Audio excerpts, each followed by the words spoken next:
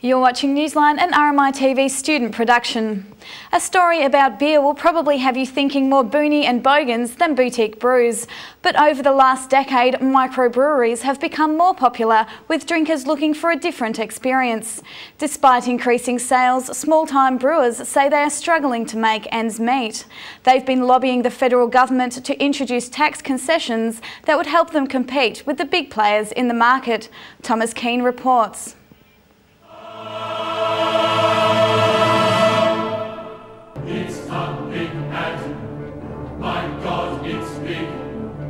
You could be forgiven for thinking there were only a few beers available at your local bottle shop. But smaller brewers, known as microbreweries, have never been more popular with drinkers. Buckley's Beer in Healesville is just one of the many new names in the microbrewing industry. We're traditional brewers. This is our 5th year now. We believe in natural products and natural brew systems. We don't add any preservatives or filtration systems. Natural, full-bodied, full-flavoured beer. While becoming increasingly popular, microbreweries still produce just 1% of Australia's beer, and most struggle to survive.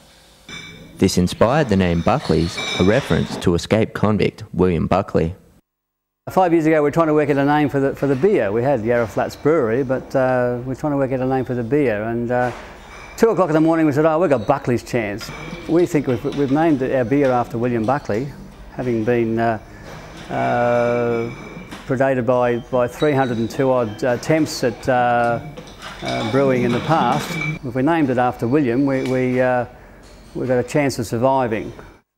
Transport at Federation Square is a big supporter of local microbreweries like Buckley's. Something different, we're trying to encourage people to try different things, and the microbreweries are a great way to do it because craft brewers, they spend a lot of time perfecting their beer, so it's not mainstream, it's not processed overly quick, so it's actually putting out some better products. And it seems punters like what they're tasting. Definitely more flavour and taste. You know, with the microbreweries, there's definitely that they employ top brewers. They are specialists in their field. It's a bit more of an art, I think, and they do offer something unique from a taste perspective, certainly, yeah. But making a good beer is not the hard part, says the Victorian Association of Microbreweries. Incredibly hard to even start because the capital required is huge. Stainless steel costs the earth. But getting a foothold in the industry is extremely difficult because it's an industry dominated by 2 major players who've been operating for decades. The main gripe of small brewers isn't with their competitors, but with the federal government and the tax office. We've got all the other challenges of a small business, but then 25% of our turnover is taken straight out and goes to the ATO in the form of excise tax. Paul Holgate from Holgate's Brewhouse says this level of tax is a major burden. I don't know of any other small business that has a sales revenue, say between $300,000, $1.5 million per annum, that would be able to survive if, on top of GST, company tax and all the other taxes, they had to put 25 to 30% of their sales revenue into excise tax. FAMI has been lobbying Canberra for tax concessions similar to those that the wine industry receives, where all producers get a rebate on the first $500,000 of excise tax paid. This has meant that about 90% of wineries pay no excise tax at all. Run, rabbit, run, run, run. Don't give the farmer his fun. Small wineries have made a big contribution to regional tourism. Federal Minister for Small Business and Tourism, Fran Bailey, says with the help of excise concessions, microbreweries could.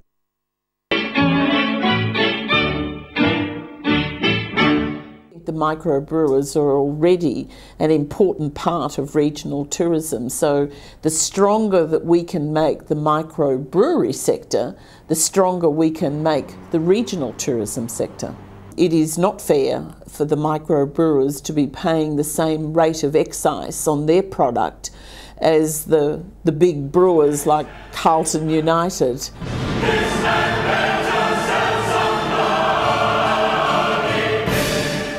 Microbrewers were hopeful that the May budget would have included the tax concessions, but for them, there was no good news this year.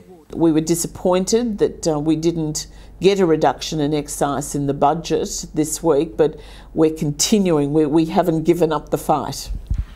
And if the industry doesn't get reductions in excise, Vammy says some brewers may be forced to close. The industry will be crippled. It'll be a real shame because we're starting to see quite a few startups now, but they're not surging forward, and it's likely that there'd be a rationalisation pretty quickly, and I don't think we'd get much above 1 or 1.5% of the market, which would be a great opportunity lost.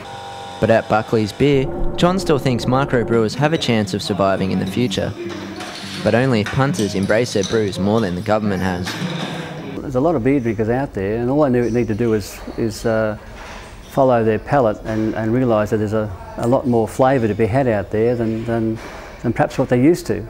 Thomas Keane, Newsline.